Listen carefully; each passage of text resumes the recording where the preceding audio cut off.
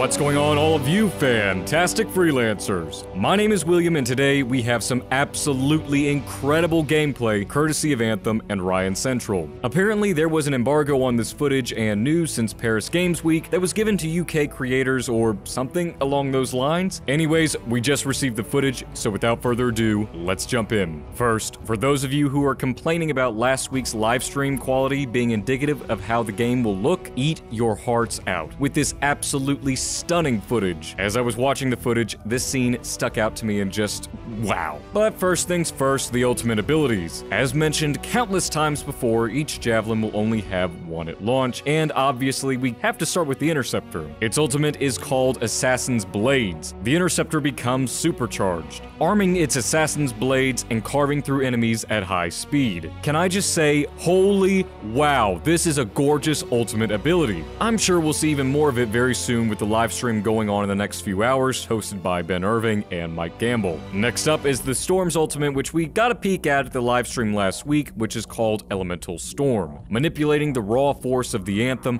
the Storm emits successive blasts of frost, electricity, and fire, ending with a meteoric finale. Guys, I think I'm in love. Next up, we have the two we've known about for the longest, but we have to cover them anyway. The Ranger's ultimate is called Multi-Target Missile Battery, dealing precise damage across a wide swath of the battlefield. The Ranger's Multi-Target Missile Battery allows it to target many fast-moving enemies with guided projectiles, which is followed up by the Colossus with its Siege Cannon. The Siege Cannon is ideal for clearing out small enemies, controlling enemies at a choke point, or putting some extra damage on a boss. It really looks like it packs some serious punch. We also received some new information on the gear attachments, but for this video, I want to bring your attention to the support attachments currently announced for each class. As a skillful field general, the Ranger is capable of creating special fields that allow its allies to gain a tactical advantage. These abilities are called Bulwark's Point and Muster Point. I'm assuming these will possibly have buff mechanics tied to them, with increased damage output via weapons or attachments. Maybe also one for a buff to defenses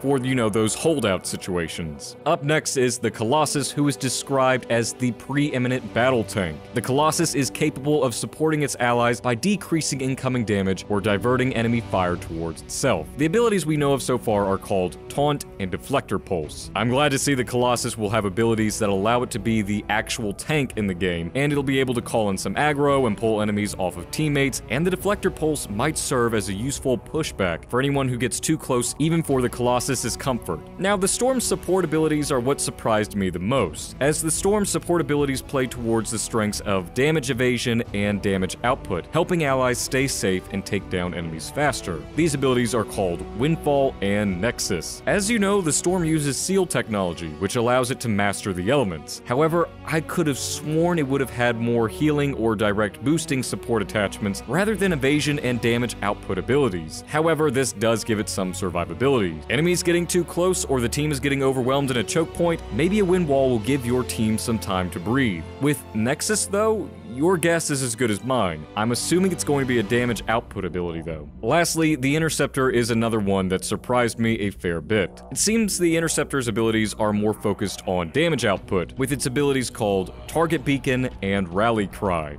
Target Beacon could be used to pinpoint weak points on bosses or larger foes, as to where Rally Cry may give anyone near the Interceptor to have a significant damage increase for a period of time, of course. There is a ton more to go over in another video, but I just wanted to get this out there for you all for right now. A special thanks again to Ryan Central for the files and being kind enough to share them. That's exactly what I want to see more of with the Anthem content creation community. But what do you all think of the new footage? Want me to cover each Javelin one by one? Let me know in the comments section below. Thank you all for watching, and if you enjoy what we're doing here, consider liking and subscribing for more Anthem content. And a very special thank you, as always, to my patrons for their generous and loyal support of your Anthem. I hope all of you fantastic freelancers have a phenomenal day, and I'm looking forward to seeing you all in the next video very soon. Peace out, everyone.